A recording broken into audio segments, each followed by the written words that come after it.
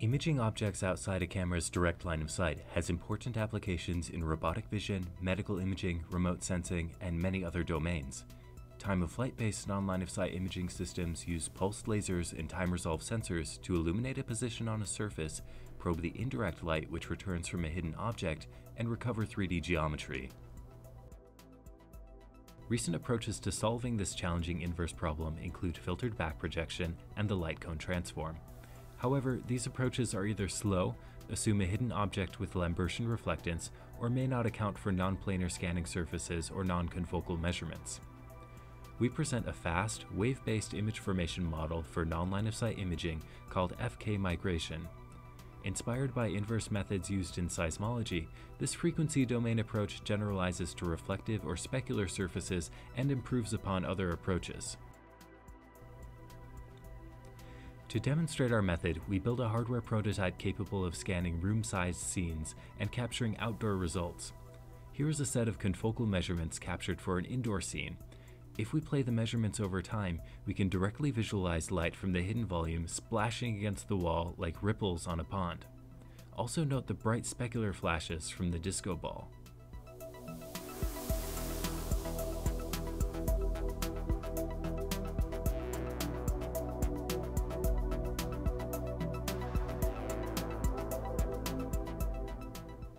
Here's a comparison of the reconstructed 3D volume with each of these methods.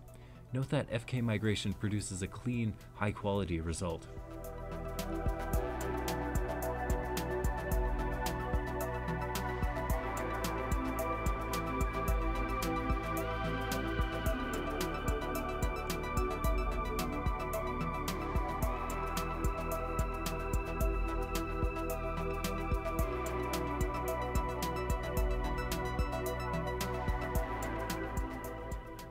In seismology, FK migration is used to map out the structure of underground surfaces. An explosion generates shock waves which scatter off of underground structures and are then recorded by geophones at the surface.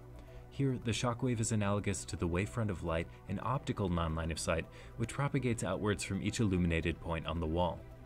Rather than modeling the two-way propagation of light from the wall to the object and back, we can think of the light as being emitted by the hidden object at time 0 and traveling at half the speed of light to the wall. The captured measurements thus contain the intensity of a wave field arriving at the wall over time, and reconstructing the geometry of the hidden volume corresponds to finding the value of this wavefront at time 0.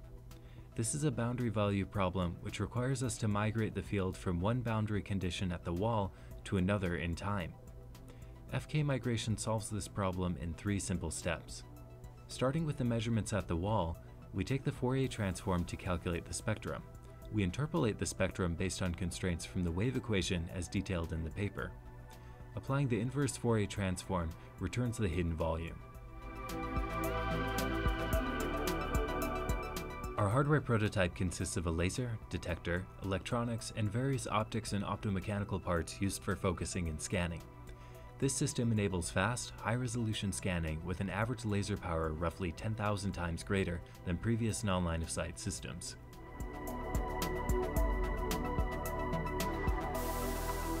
This scene consists of simulated measurements of a specular bunny. Using FK migration allows us to more accurately recover the 3D geometry compared to the light cone transform.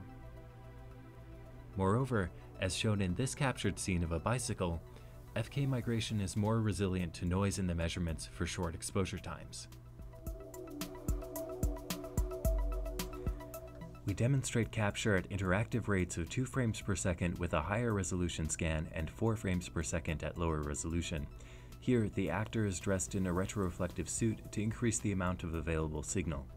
Note that the position and pose of the actor can be readily recognized in the reconstruction.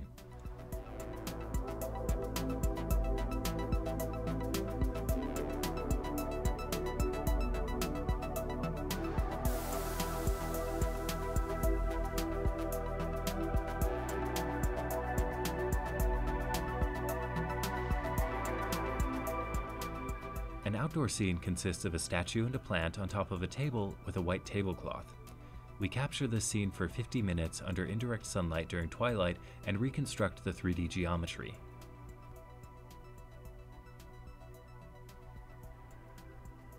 We capture a number of other results and demonstrate extensions of our method to handle non-confocal measurements and non-planar scanning surfaces as detailed in the paper. We will also make these datasets publicly available. In conclusion, we make a step forward for non-line-of-sight imaging with a new wave migration procedure which handles varied surface reflectance properties, is fast, robust to noise, and which we demonstrate on large-scale scenes.